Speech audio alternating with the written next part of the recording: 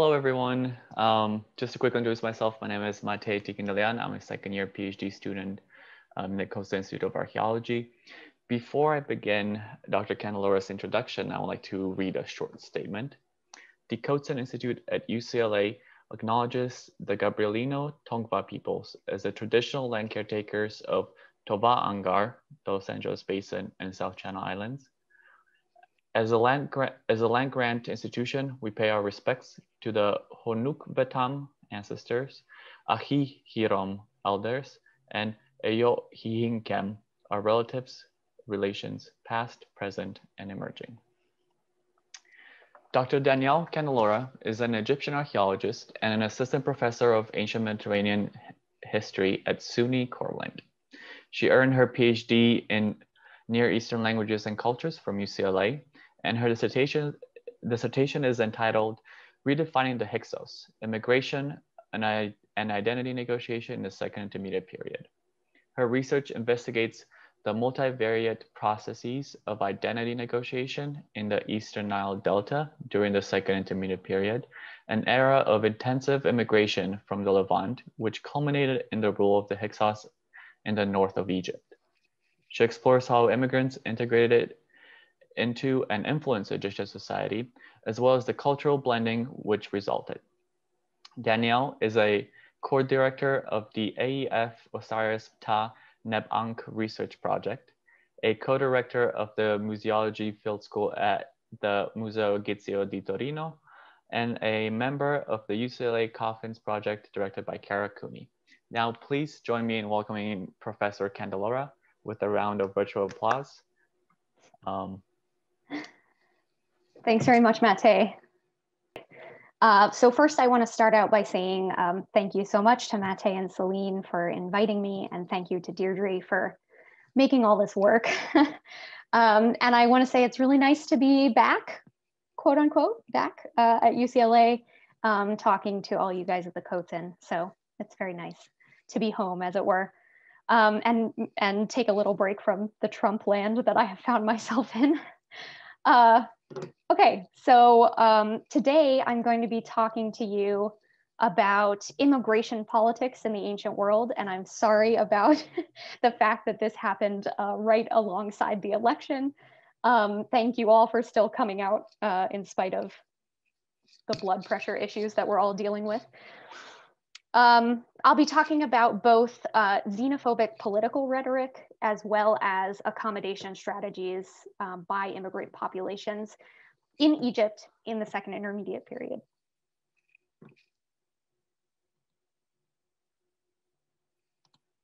Okay, so you heard Mate mention the Hyksos, and they are mainly who I study. And the question is, who are the Hyksos? Hyksos, the word Hyksos, is just the Greek version of an Egyptian title, Hekahasut, right here, meaning ruler of foreign lands. And here it is rendered in the hieroglyphs. These are a set of 6 kings that are of foreign descent. They were originally from the region of the southern Levant or even up into Syria. We're not quite sure. But they ruled over an entire sort of population of immigrants in the eastern delta of Egypt in the north from their capital at Avaris. And so we have this sort of wave of immigration coming from what is now Israel, Palestine, Jordan, into the eastern delta right around 1800 BC and culminating in the rule of the Hyksos in the north, starting around about 1650 to 1550 BCE. At the same time, in the south, we have a native Egyptian dynasty ruling from the city of Thebes down here. And they're going to start a war to expel the Hyksos from the north. And the interesting thing is that we still know actually relatively very little about the Hyksos themselves. So we're going to start by looking at a lot of texts, political texts. And so I want us to get us a little bit accommodated to the cast of characters that we're going to be running into. So the main guy we'll be dealing with in the north is Apepi. My arrows have migrated a little bit, sorry about that. Apepi, located here in Avaris, he's the sort of despotic Hyksos king in the north. And then this heroic group of Theban kings in the south, Sekenenreta, Kamos, and Amos.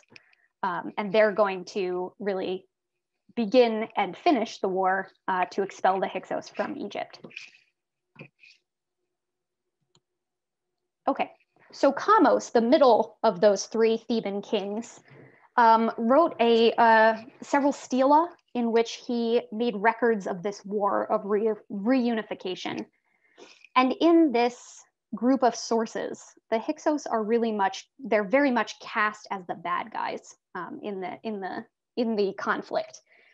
And they really come off as a barbaric group from the east who violently invade, and they cause chaos and destruction all over Egypt. And so I've pulled a nice excerpt out from one of the Kamos stelae. So you can see details like everyone is being milked by the taxes of the Asiatic.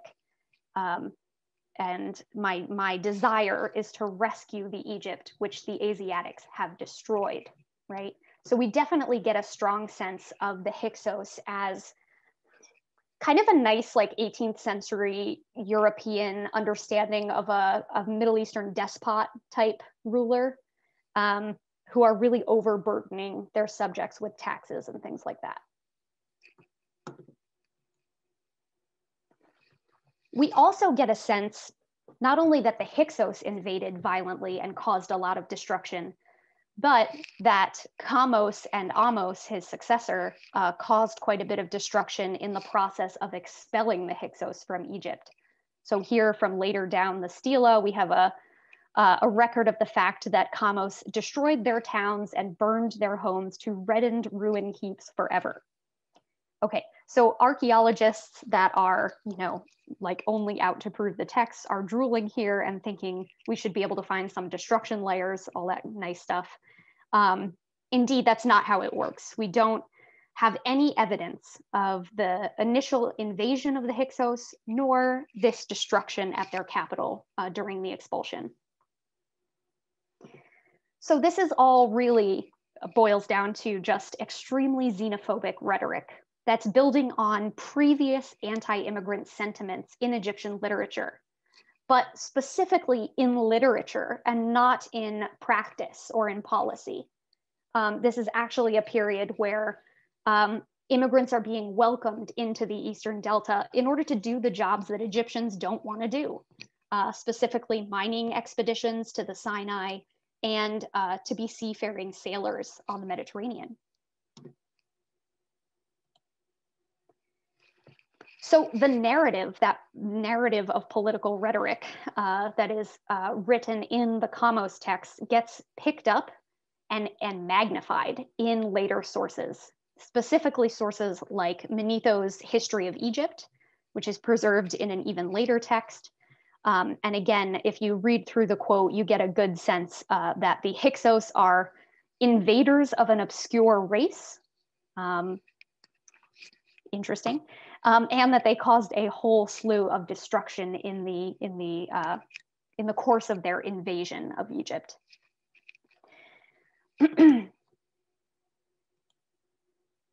All of this narrative, this political rhetoric, gets reified in early scholarship, especially because early scholarship is mostly concerned with working on the classics, Greco-Roman literature, and on anything that would have dealt with biblical questions.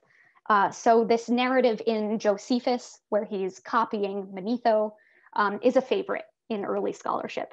And so they kind of accept this narrative wholesale in the early scholarship. So the second intermediate period, traditionally, as I will say many times today, the traditional narrative is one of political fragmentation and economic crisis, everything from recession to famine to plague, and icing on the cake, despotic rule by the foreign horde, right? But no one has really talked about the fact that these Theban texts, which are the root of this narrative, are really charged political rhetoric, that was carefully crafted to control and edit the truth, whatever that may be, of not only the historical narrative, but also the social identities it constructed. These are propagandistic victory monuments, which were then imbued further with religious significance by being placed in the most sacred Amun temple at Karnak. This is the most sacred site in Thebes. Yet, despite the gravitas and the heated political climate in which these texts were composed, the Kamos Karnak stelae are still riddled with details that we're going to look at, which seem strongly at odds with the expected narrative, that narrative that you would expect to be very pro-Thebes. So first, I want to give a few examples of how these texts can be reread and analyzed more critically to get a more realistic sense of the period, and then we'll turn to the archaeological record. Okay. So my analysis of these texts is grounded in 3 different theoretical approaches, and they do kind of go together, actually.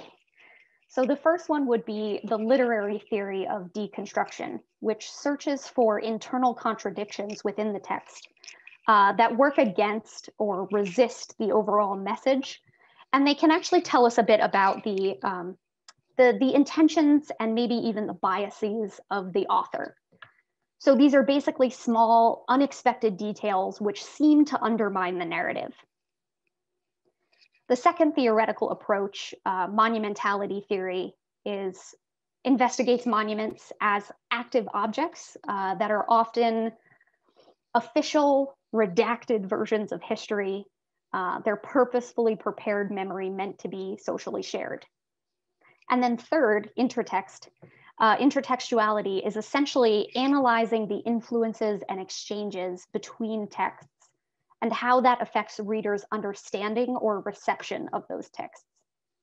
Okay, and they will all go together, I promise.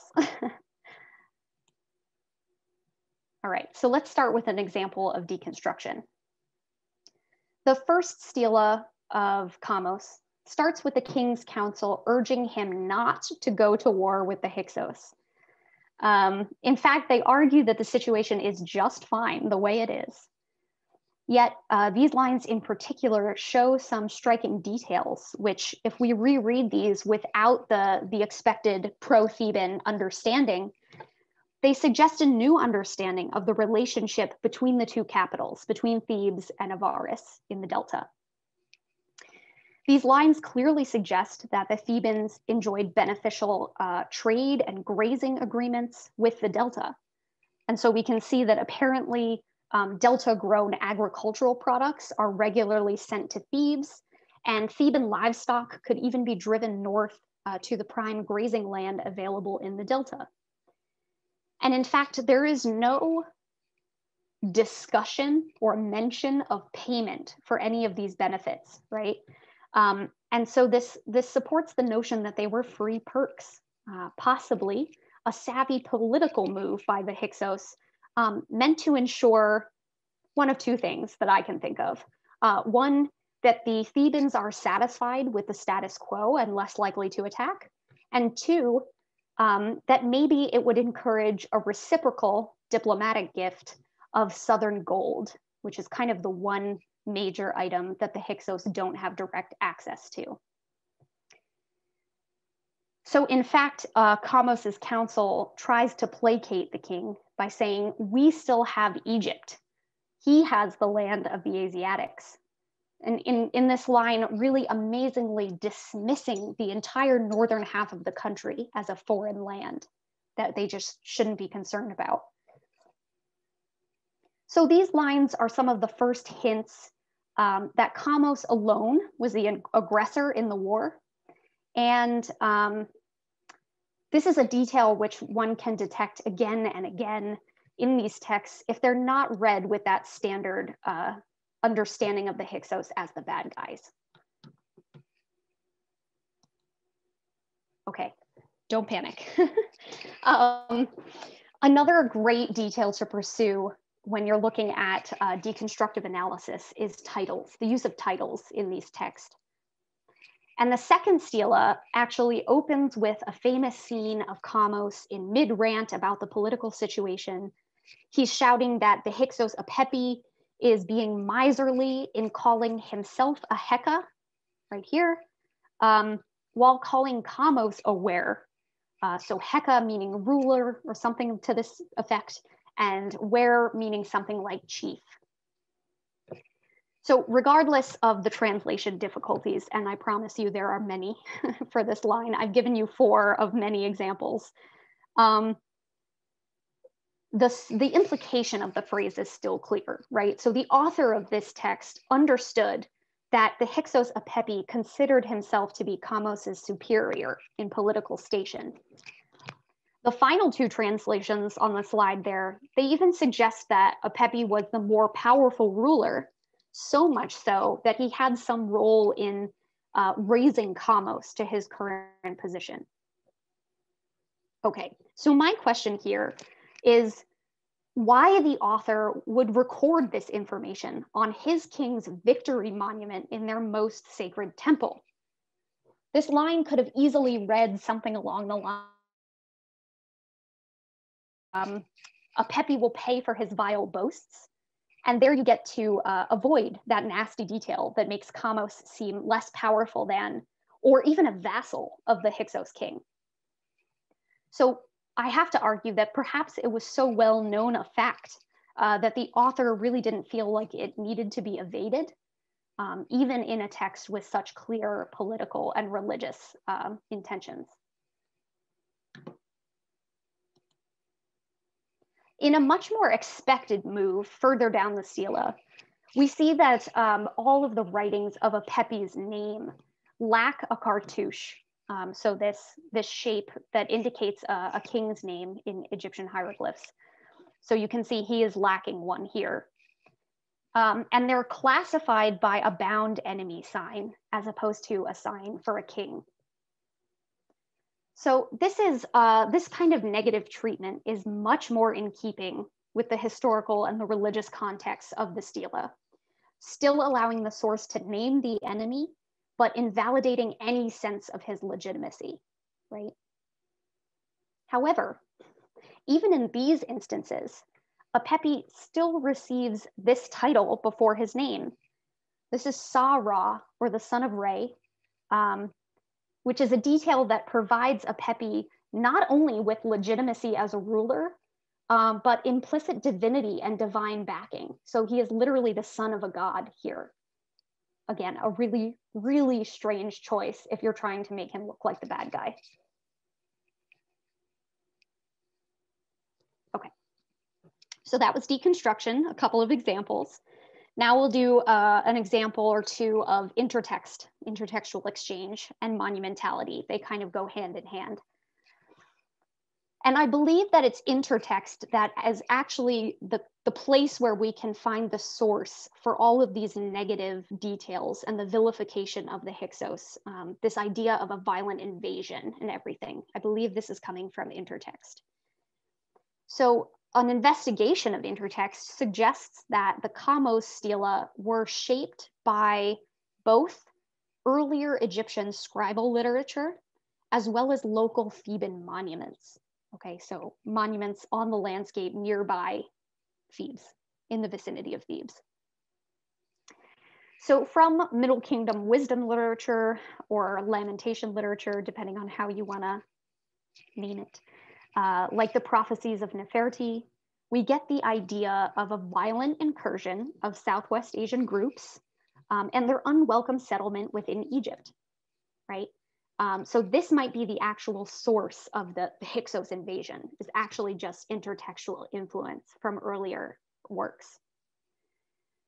From Theban tombs and temples nearby come not just the use of similarly aggressive or bombastic language, that we see in the Kamos texts, which are actually very unusual for Egyptian royal inscriptions, but also the theme of a Theban king being victorious in reunifying the country, the 2 halves of the country.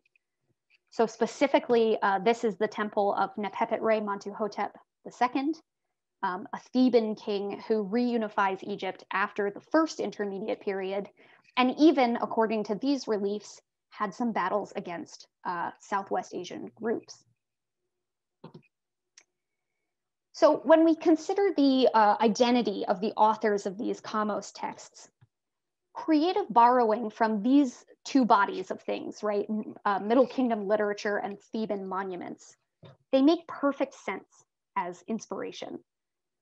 The scribe composing the Kamos texts would be able to show off their training and their erudition through such intertextual references to earlier scribal literature. And in fact, it might have been an attempt to demonstrate their knowledge, despite their arguably provincial context, right? They're nowhere near the capital of Egypt, down in Thebes. The monuments themselves were literally available on the landscape, ready to provide inspiration. So while these sources are poorly preserved for us, unfortunately, the Theban elites could have been very familiar with them and could have drawn on them to construct the narrative of Kamos's Theban victory very easily.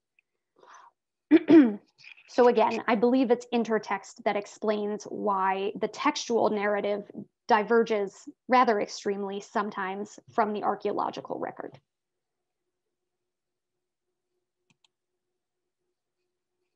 Okay. The Kamos texts are then going to have intertextual influence on later sources, especially obvious when you consider the lifespan of the Kamos texts, how long they were literally on display. The first stela, it only stands for a few generations in Karnak, but it's reused as construction fill under the reign of Hatshepsut, precisely aligning with her somewhat random choice to usurp the Hyksos expulsion as her own accomplishment in this small provincial temple at Speos Artemidos. Kind of a weird choice, but they coincide. The second stela was accessible in Karnak until the early 19th dynasty, which is the same time that we see the composition of a Ramessid's story about the quarrel of Apepi and Sekenenre, as well as restorations made to the temple of Speos Artemidos. Okay, so these things are corresponding in time for a reason, I believe. The long accessibility of these texts, either as scribal copies or upon the monumental landscape visibly, allowed for their influence on these later narratives, especially on Manetho. And we see this reflected in incredible kind of longevity of detail in the texts, an emphasis on things like the specific geographic extent of Hyksos rule, the specific extent of their taxation, their refusal to worship the Egyptian pantheon, all this kind of stuff, as well as their supposed destructive invasion.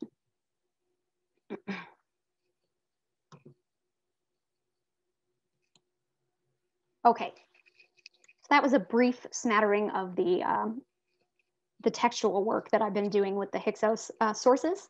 If anyone has any questions about other examples or anything like that, I'm happy to provide. I'm just trying to smush an entire dissertation into 45 minutes. So that holds true for the archaeology half as well. So let's move on to the archaeology then. And here I'm going to be focusing on Hyksos accommodation strategies. So how they and their immigrant subjects negotiated identities or advertised particular aspects of identity in their new homes, and in the process forever alter what it means to be Egypt. Okay. And there's lots of different approaches that I took to this, but I think today we'll be focusing on immigration theory and communities of practice.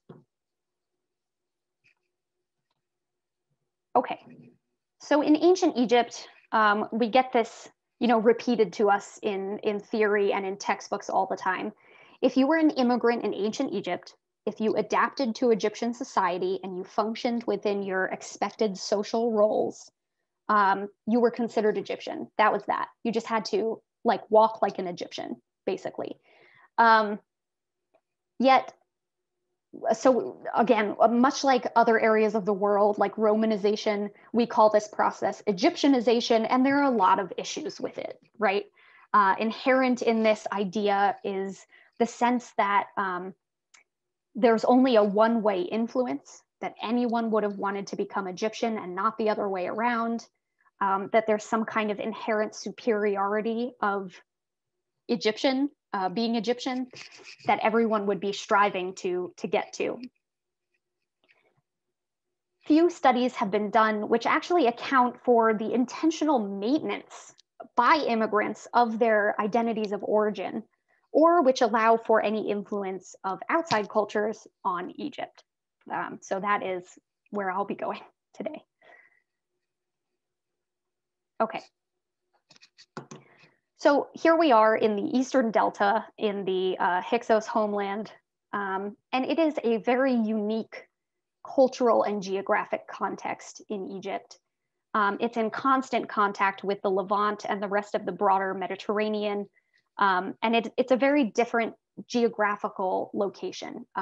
Everything from communication to agriculture happens very differently in the Delta than it does in the valley. Sorry. So despite this very unique situation context, the immigrants, the Southwest Asian immigrants of the late Middle Kingdom and the Second Intermediate period, including the Hyksos, are often still discussed in terms of Egyptianization. How fast and how much did they try to become Egyptian? The Hyksos specifically are traditionally represented as having become or having striven to become as Egyptian as possible extremely quickly. People will say that by the end of their reign, they had completely acculturated to Egypt. You like wouldn't know the difference. That's a lie. Okay. These traditional interpretations don't account for the possibility that in mixed communities like the Eastern Delta, where local Egyptians are living alongside immigrants, that both communities would have wanted to adapt to one another. It's a bidirectional influence. And in fact, we see quite a bit of hybridity and cultural blending in the archaeological record at Tel Adaba or Avaris, their capital city, right here, that suggests that indeed they were having a bidirectional acculturative conversation, if you will. In fact, a great example is the development of hybrid ceramics, which are local only to the Eastern Delta, which combine both physical and decorative aspects of Egyptian pottery and Levantine pottery. And this has implications for not just the ceramics themselves, but also foodways, what they're eating, how they're cooking it, how they're serving it, etc. And this hybridized ceramic tradition actually shows up in the archaeological record fully formed at the site of Tel el-Maskuta, just to the east of Tel Adaba on a major trade route to the Levant. And so the idea here is that we're seeing sort of second or third generation immigrants moving from Tel Adaba or Avaris to Tel el-Maskuta to set up sort of a trading post, if you will. So again, we're seeing mixed communities and intentional long-term maintenance of that mixedness, that hybridity. So people are not trying to become as Egyptian as possible as soon as they can.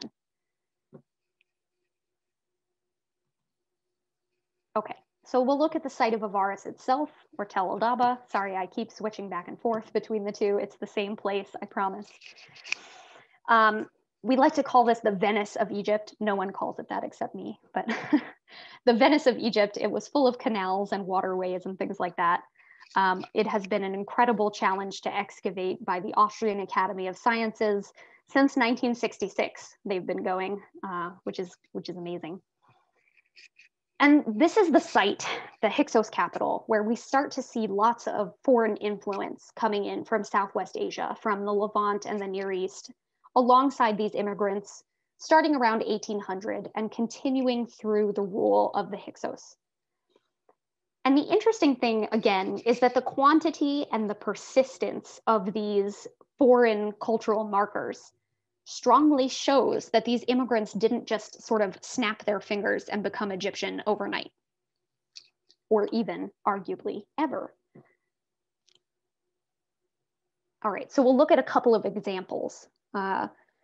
This is from this, I've enlarged this area here, right on the river.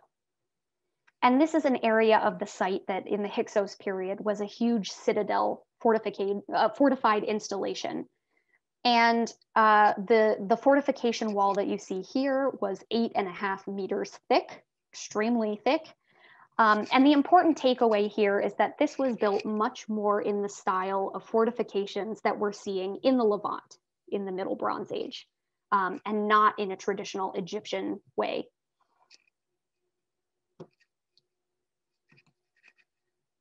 We see plenty of foreign burial traditions showing up in Avaris in this period, specifically things like the sacrifice and burial of donkeys in the course of the funeral in front of the tomb, and the constant inclusion of these particular types of weapon forms that are also being imported by these immigrants.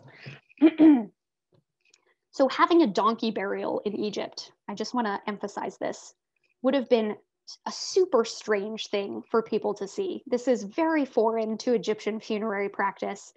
And if we keep in mind that funerals were public events and that you literally had to slaughter the donkeys on site in order to do this, this would have been a very public marker, advertisement of your foreign origins after death, but still.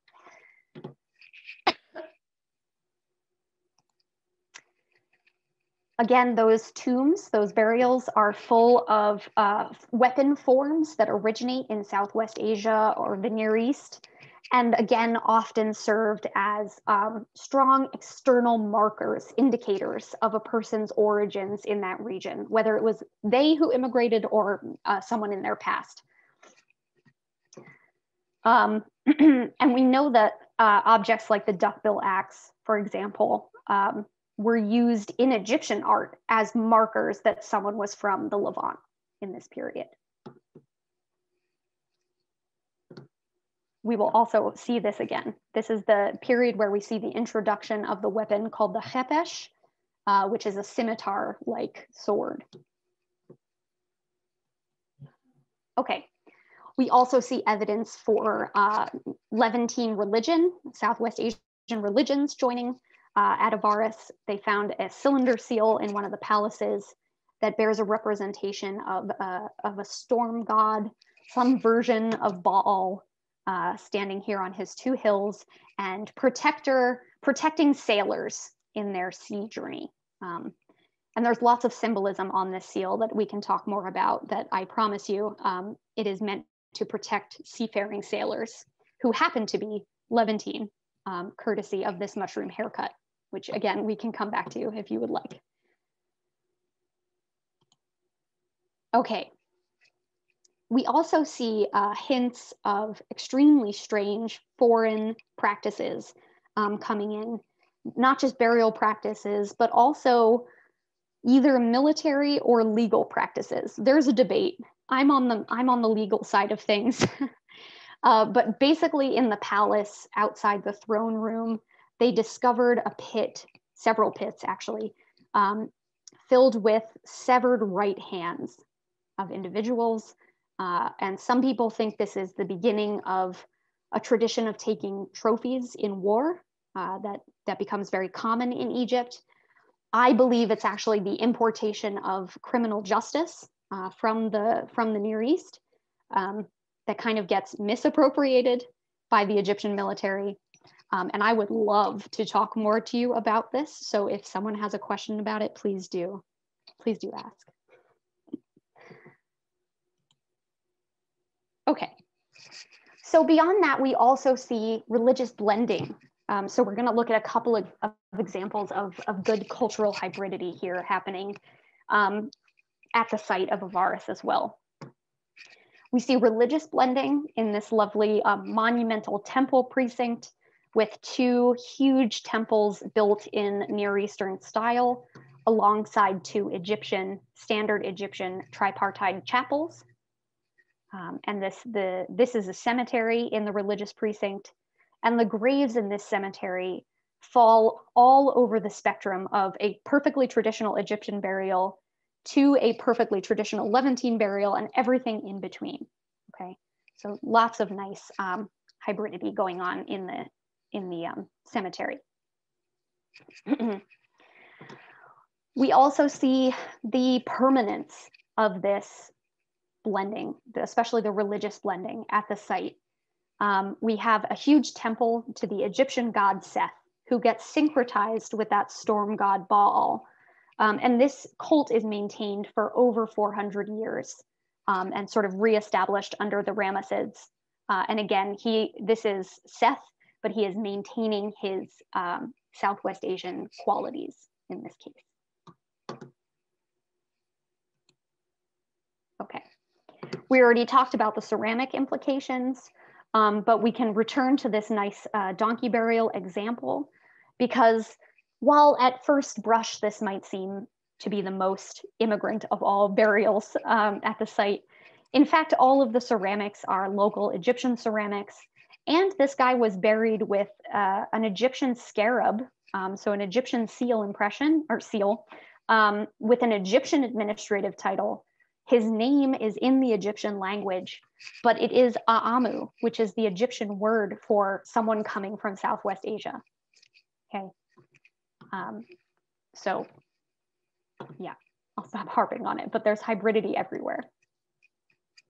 Okay, when it comes to the Hyksos themselves, the rulers, they also adopt and adapt several elements of Egyptian culture. They absolutely do adapt Egyptian things. They make monumental hieroglyphic inscriptions. That's a very Egyptian thing to do. They accept the Egyptian titulary. So there's traditionally 5 titles of kingship in ancient Egypt, and they take those 5 titles alongside Egyptian throne names. In this case, in this door jamb, we see a lovely example where he took the traditional titles with Egyptian names, and then here takes the Hekahasut title alongside his Semitic personal name, Sekerher. And that is the name that he includes inside of a cartouche, that symbol of Egyptian kingship. So that's a really lovely moment of blending there. Again, people like to talk about this source in the sense that, look, they're becoming so Egyptian. They're doing everything in the Egyptian titulary and things like that. But he specifically keeps his Semitic name in this case and takes a new title to indicate that he isn't just an Egyptian king. There's also a palette out there that shows that people like to use as arguments for the Egyptianization of the Hyksos king Apepi, where he is really shown himself as the archetypal Egyptian king. He's educated by Thoth, the god of scribes. He's the embodiment of Re, the sun god, all that kind of stuff. So there are lots of examples in which they are adapting Egyptian tradition.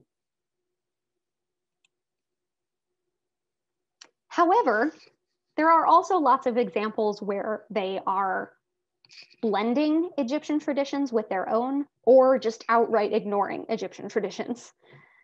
So their administration is one such case. They really seem to have made their administrative system work in a way that would have been comfortable to both Egyptians and immigrants. And what I mean by that is that they include both local Egyptians and immigrants in their administration.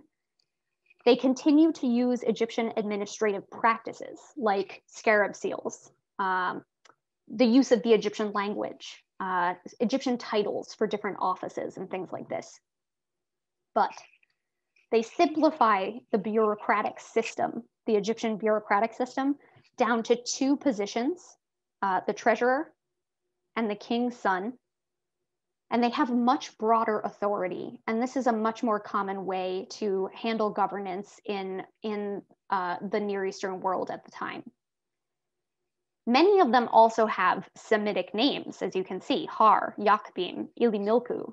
And so these are suggestive that the Hyksos actually just overlaid an Egyptian administrative looking facade on a Near Eastern style of government that's based on kinship affiliation, just like other Middle Bronze Age polities, like at Mari, for example.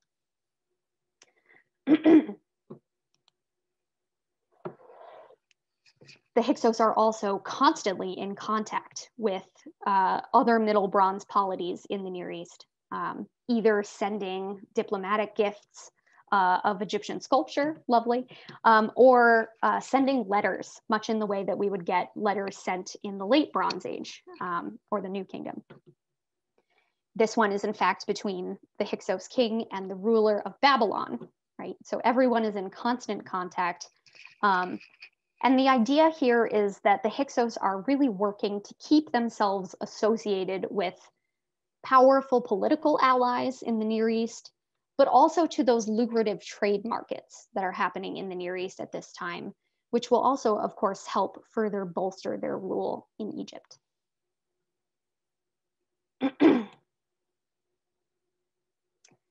The one thing that bothers me, again, much the same as the texts being actual monuments, is that the archaeology of Avaris is mostly only survives at the foundation level of buildings. And so people tend to forget that these monumental structures would have been monumental structures and would have been very apparent on the landscape again. And so it's important to remember that almost all of the monumental structures of the city of Avaris during the Hyksos period would have been very clearly built in a Near Eastern style, okay? Everything from temples, monumental temples, to palaces, to the fortification wall, everything like that. And so just an instant visual cue, the city would have been instantly recognizable as a Near Eastern city, or at the very least a hybrid city, much in the same way that the major architecture of Ptolemaic Alexandria would have been very Greek influenced, or even Ramses III's Migdol Gate at Medinet Habu would have been very apparently Syrian as well. In fact, there's lots of parallels to be drawn with Ptolemaic Alexandria and Hyksos Avaris. They're both perched sort of on the edges of Egypt, closest to their homelands. And they're both there very specifically signaling identity and origins, right? In an effort to maintain ties with the places that they're from.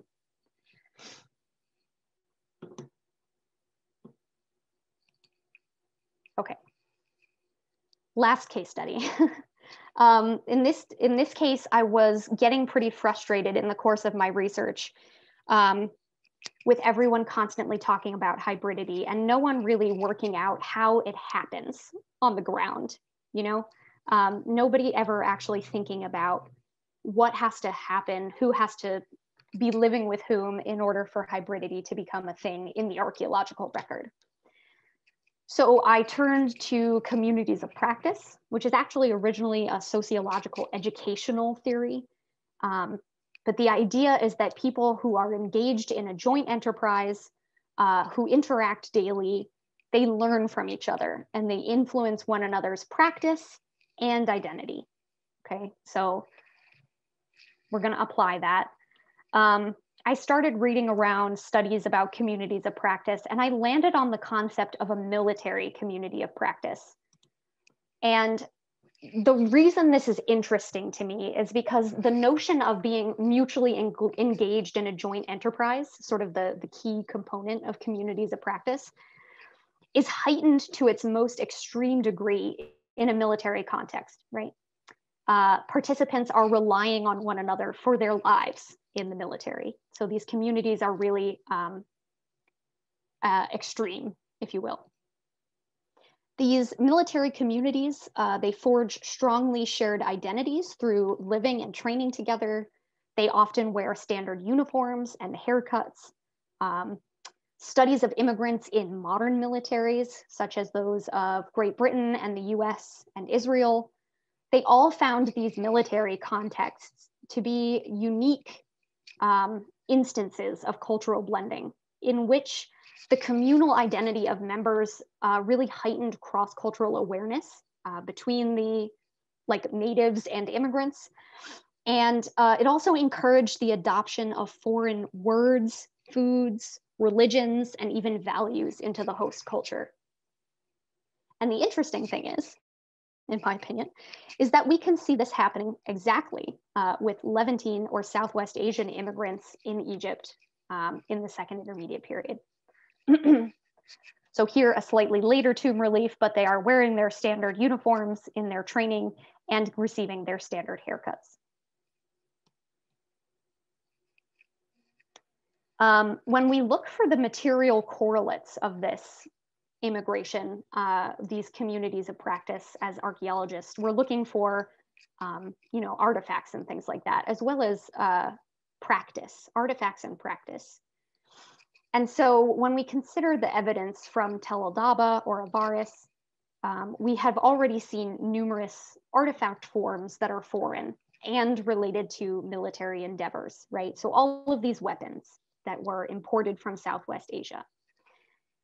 As we saw, many of the men at the site are buried with these styles of weapons. And the interesting thing is they have to be produced in a different way. New technology has to enter Egypt. They're actually cast using bivalve molds, which is a new process for Egyptians. So at least initially, both these weapons and the technology used to make them were utilized by immigrants at Avaris. Clearly, these immigrants teach Egyptians, though, since bivalve casting continues in Egypt beyond its initial introduction at Tel el-Dabba. We have some New Kingdom examples down here. Here, they're actually casting a door for Karnak Temple in a bivalve mold. Certain weapon forms, part of these, the shared repertoire of these mixed military communities in the Second Intermediate period, they catch on as well, chief among which being the hepesh, that scimitar sword that we saw. In this case, being distributed to the Egyptian army almost 500 years after the Hyksos period in Egypt. Okay. Immigrant specialists also bring the horse and the chariot to Egypt. And this is kind of a cool little case study here. So the interesting thing is that the Egyptians had all of the technical skills to produce the chariot before the immigrants arrived. What they don't have is the specialized knowledge of how to puzzle piece the chariot together, how to assemble a functioning chariot. And they don't have horses, so that's helpful.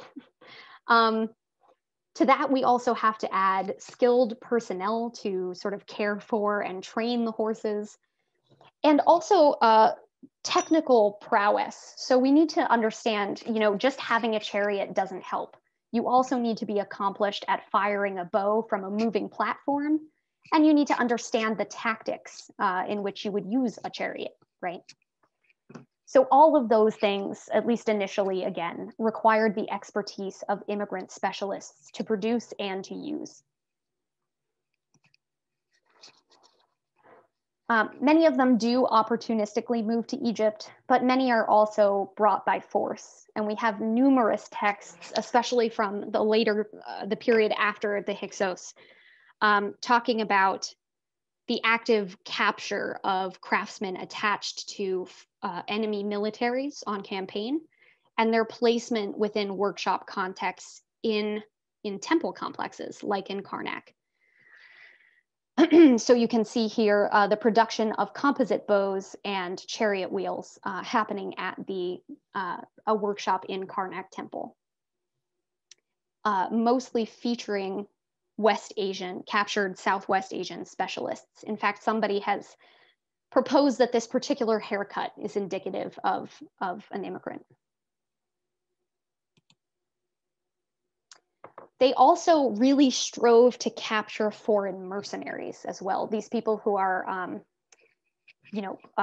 like purposefully trained in being chariot warriors. This would be the Marianu, an elite group, again, of specialized chariot warriors.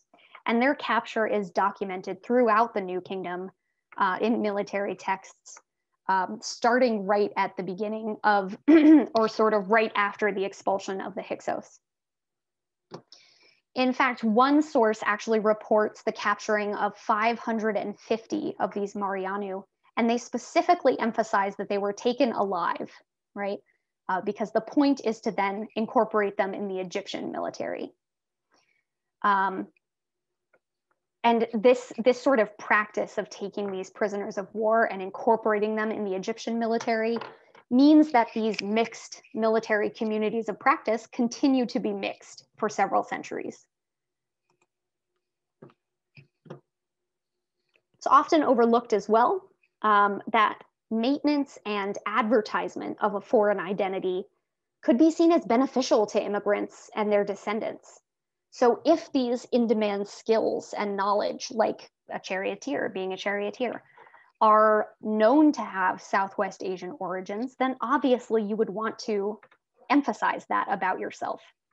And in fact, we see this in this stela. This gentleman is carefully shown as a Southwest Asian and a charioteer. In this case, we have the burial of the general's charioteer, Yotef Amun.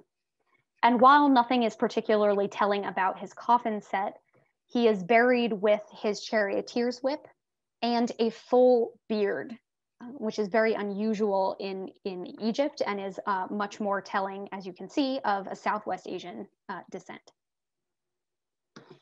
Another example would be Dediya. He is a chief shipbuilder who records his lineage back through 7 generations in an effort to include one of his ancestors, whose name is Pet Baal. Again, Southwest Asian. Okay. So how do we actually see these communities having an effect on the ground? We look for their influence, right? So we can see that in everything from language to military practice and even values. So we'll take loan words first. Loan words are a great example because the terms that appear most often in late Egyptian from Semitic languages are those relating to the chariot, horses, and the military. And I believe this really strongly suggests that these terms were learned in mixed military communities directly from Southwest Asian immigrants. Within these communities of practice, local and foreign military practices are also mixed together. So for example, the taking of hands as trophies and the receiving of what we call gold of valor in return. And these really appear kind of like a fully formed practice in Egypt, kind of out of nowhere after the expulsion of the Hyksos. And our first sources that talk about this happen like during the war of expulsion. And so I believe that these practices actually get reified in the Egyptian military via the combination of foreign soldiers and local soldiers working together.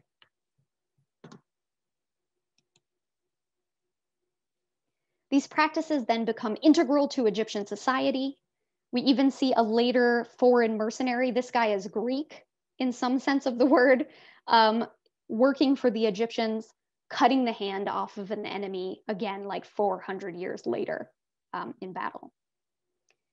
So we see these military traditions having an immense impact on everything from military practice to the social value ascribed to being a heroic warrior in Egypt, and even what it means to be king.